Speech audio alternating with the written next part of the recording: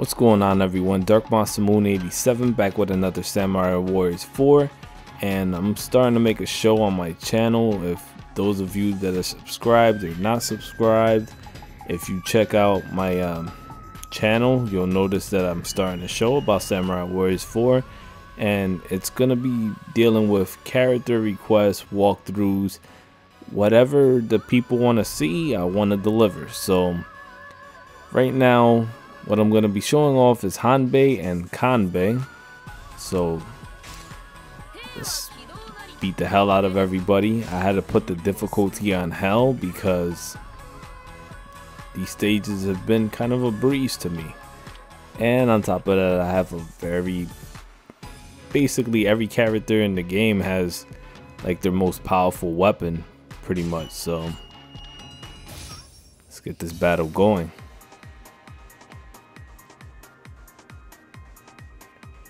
Hanbei has like this yo-yo weapon. It's pretty awesome.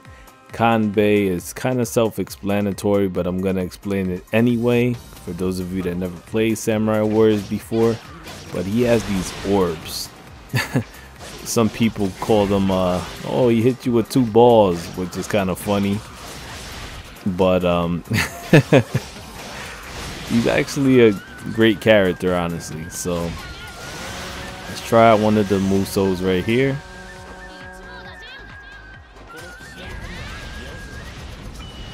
Literally rocks everybody.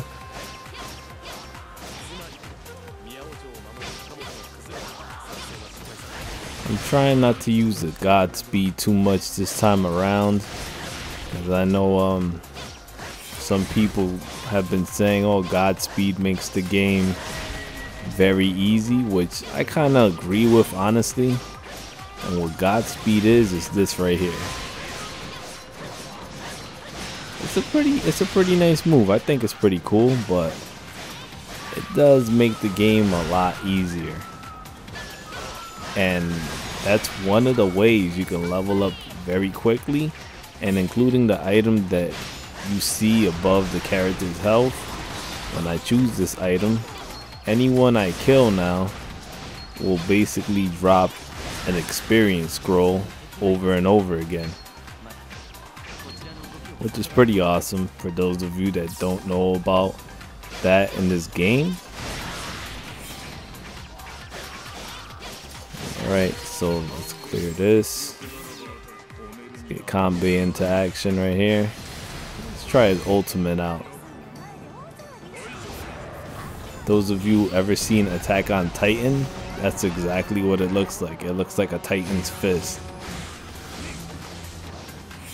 Get 2 orbs. Hit you with both balls. Look at that.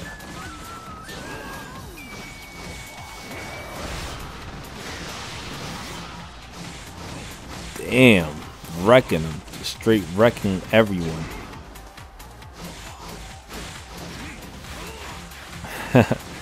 That's the definition of chill out. Like, everybody's just like, oh, I'm frozen. Help me.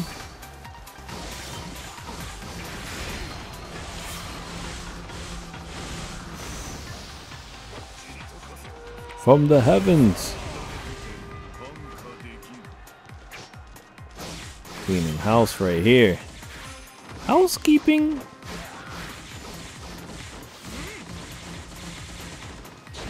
I clean room. I'm gonna clean this room for you. Alright.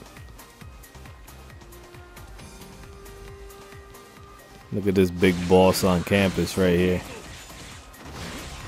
It's like, oh, you're too powerful even on hell mode. You're just too damn powerful.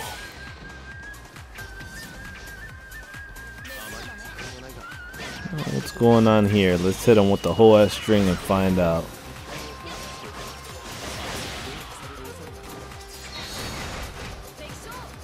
I believe I can fly.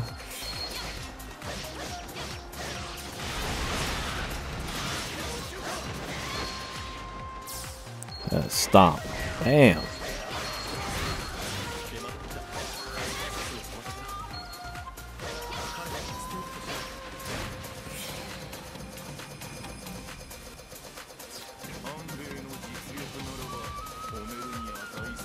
Forget running. I can just fly my way through the stage. Double team. Kanbei and Hanbei going ham.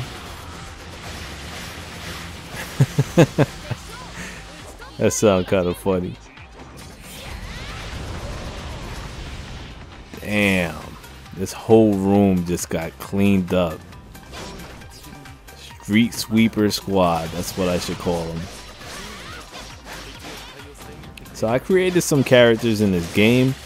I would like to know from the viewers if you would like to see the created characters I made. One of them looks like they can basically be Hanzo's brother, honestly. And I made another character, female character. I'm not gonna say any names because I'm still trying to think about what should I name her still. So if you guys have any ideas, let me know in the comments below.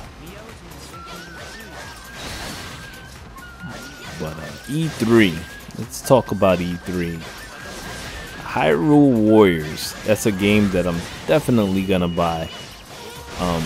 Another game that I'm looking forward to is Tales of Exillia 2. As you all know, I played the first one. I made guides for the first one and I love that game. Like, from beginning to end, it was one of those games that you can keep playing and not get bored of. I had a blast with that game. And I heard part 2 was like a million times better, so I cannot wait for part 2 to be released. Kamen Rider Bat Ride War 2, I can't wait for that game. Under Night and Unbirth, which is a fighting game, I cannot wait for that also. So many games this year, just so many.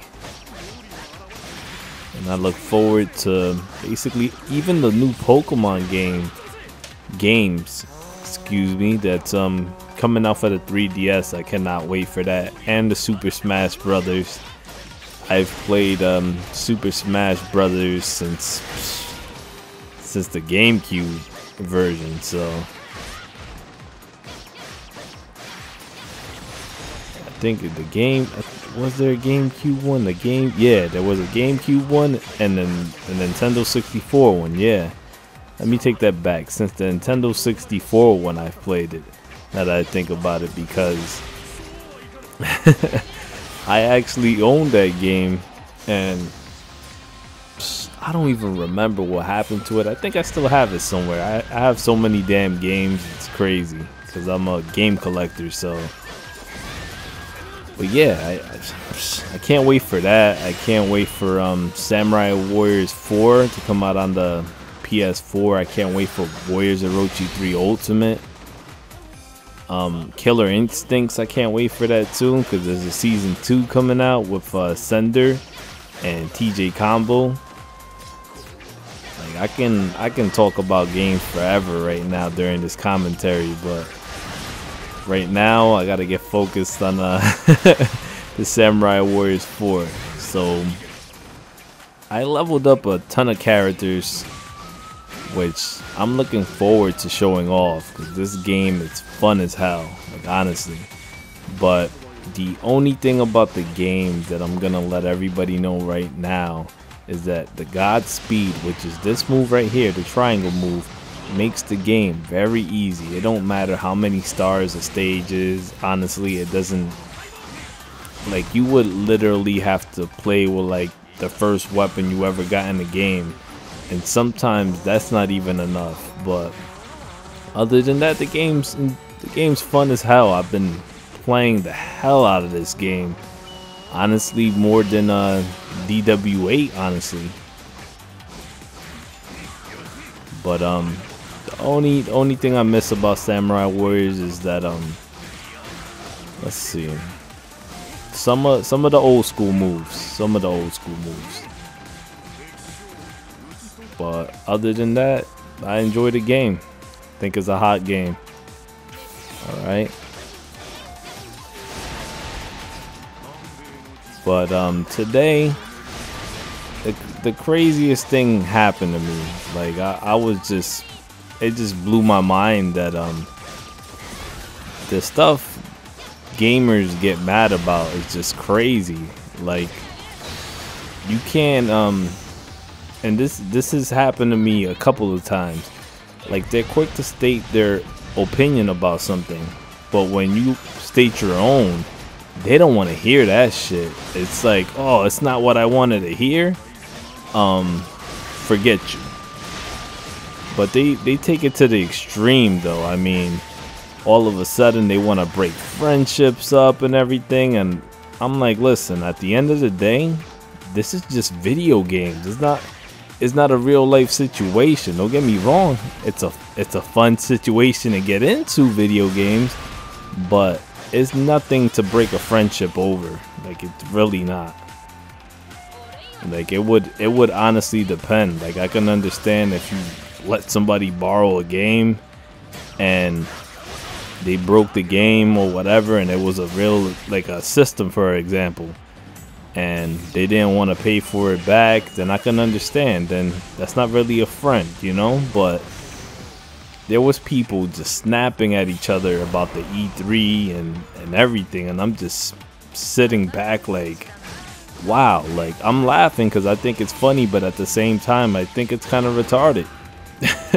I'm not gonna even lie about that. And I'm just like, wow, this is this is the world I live in today. It's just crazy. But other than that, I had a great day. I hope everybody else had a great day and has a great week as well, because lately a lot of people are just being negative, and it's just crazy. It's just I'm like, do you enjoy being depressed all the time? Because, dude, I don't know what it is. Like, I can make a big example out of Twitter.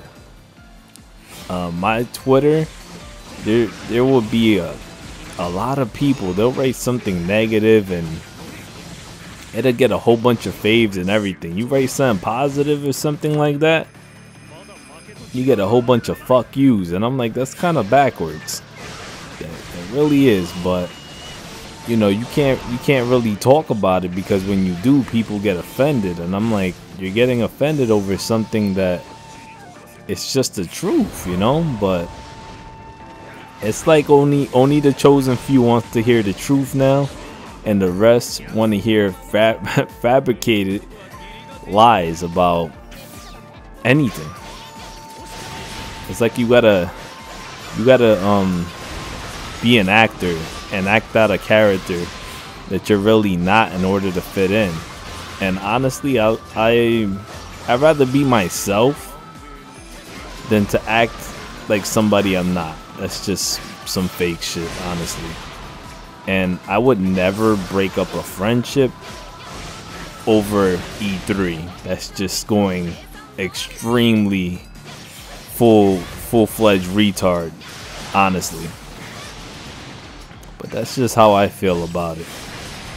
And the thing that bugs me out too is that, you know, you can never please everybody. That's a true saying, because there's people that they'll cry about this thing or complain, then when it gets fixed, they still complain anyway. And then when the thing that they complained about, they're like, oh, I want it back, and they can't get it back, they complain anyway. So it's like there's no winning.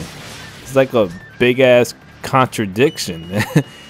You're like, what the hell? Like, seriously, you just said that you ain't want this, and now that it's not here, it just doesn't make any sense to me. But that's what happened to me today. And you know, it's been on my mind, so I'm like, you know what, let me vent it out on one of my videos, as well as talking about like the questions that I wanted to answer that I've been asked in my comments for a couple of my Samurai Warrior videos.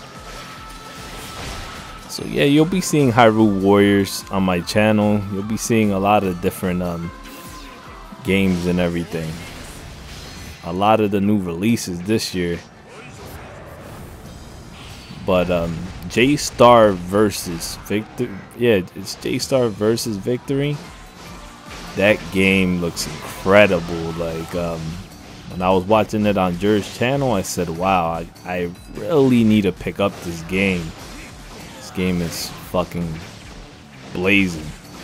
The battles are crazy. Everything about that game was just pure craziness. Well, that's it right there. I hope you all enjoyed this walkthrough, the commentary as well. Let me know in the comments below what you think. If you're new to my channel, be sure to subscribe to stay up to date. If you enjoy my channel, let me know also. And thank you all for watching. Stay tuned for more, and I'm out.